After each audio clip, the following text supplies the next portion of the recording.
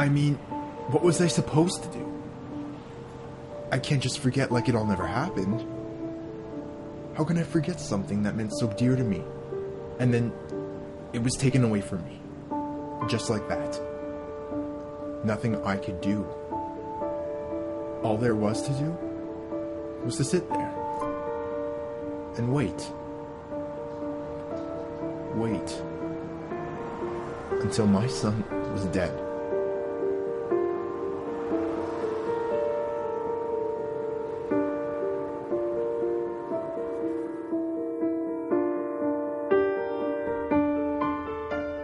October 21st, 2010. I'm drinking my sorrows away here in this rundown pub on the outskirts of town. I don't know what to do with myself anymore.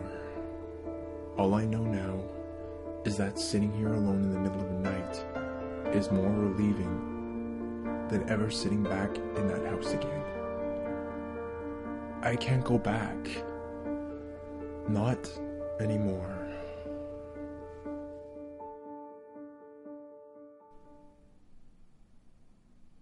A week prior to this evening, I came home from work late and miserable, like usual. I was hoping everyone would be asleep. I put my keys on the table and heard the sounds of footsteps close by. 12 a.m., huh? Why do you keep doing this? Just what the hell are you up to? What? What are you trying to say?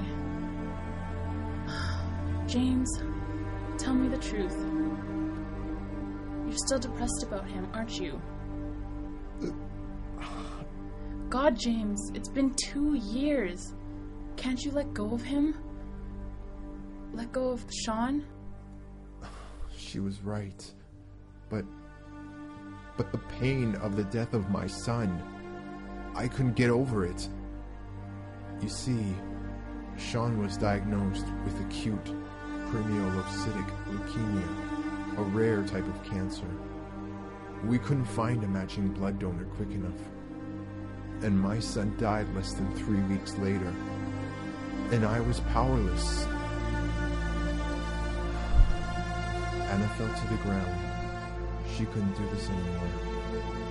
And through this whole predicament, I saw my daughter peering from the corner of the room. She looked just like him. Whenever I saw those eyes, I needed to escape from this. I couldn't be with him anymore. And that would be the last time that I would see them for over a week.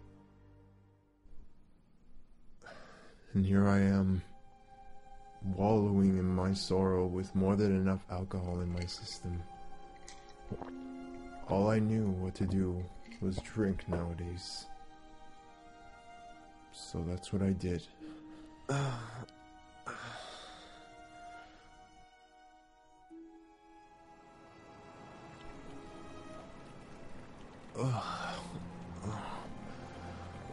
Where am I?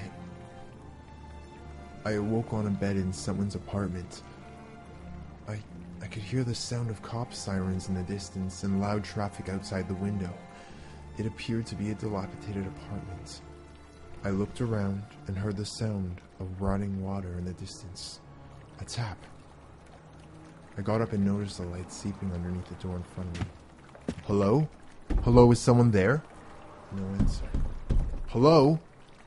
I opened the door. In front of me was a young girl in the tub of water. She appeared to be unconscious. Her wrists. She seemed to have cut her wrists. I rushed to her and pulled her out of the tub.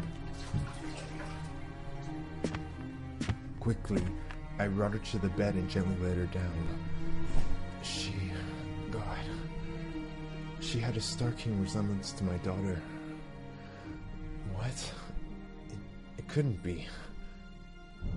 I put my hand out to check her pulse. She was dead.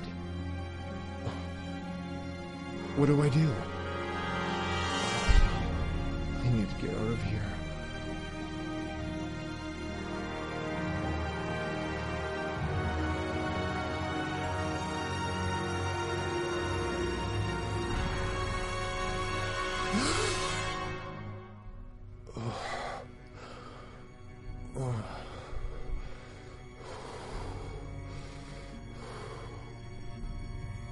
Hey, buddy.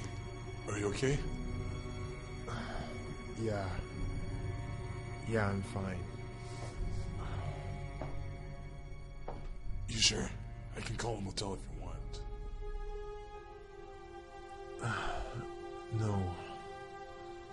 No, I need to go home. I need to see my family.